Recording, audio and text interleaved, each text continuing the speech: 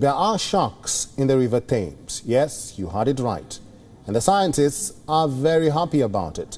This discovery was made in a recent survey. The trends of wildlife from Thames, the second longest river in the UK, is encouraging for wildlife. This is interesting because the river was declared biologically dead in 1957. The river was deprived of oxygen, meaning that all hopes of life were lost. But the situation changed for the better. While no videos of sharks have been recorded in the River Thames yet, the species of shark present here are similar to the one already observed in Wales.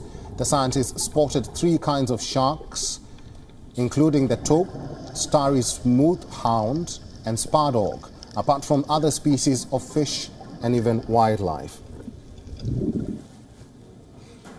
Well, we've gone from the river being devoid of life and water so dead that nothing could live into it, to a healthy, thriving river where we've got over 115 species of fish living in it, 92 birds, an abundance of marine mammals, seals, sharks even, and of course very cute seahorses that live in the outer estuary.